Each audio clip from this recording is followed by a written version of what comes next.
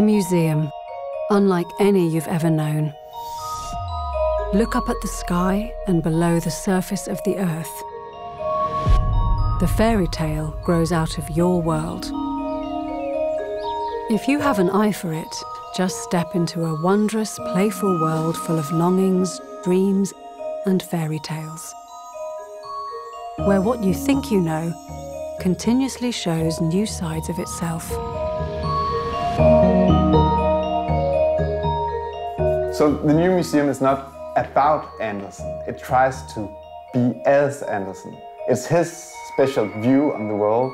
It's his way of expressing himself through his art that is given form and meaning in both the exhibition and the architecture. So this becomes a total work of art where up and down, outside and inside, nature and architecture kind of blurs into one, where the world shows new sides of itself whenever visitors come to visit the garden or the museum in itself.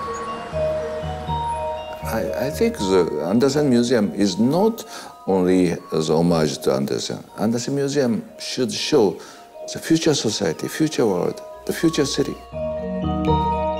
And that is my hope.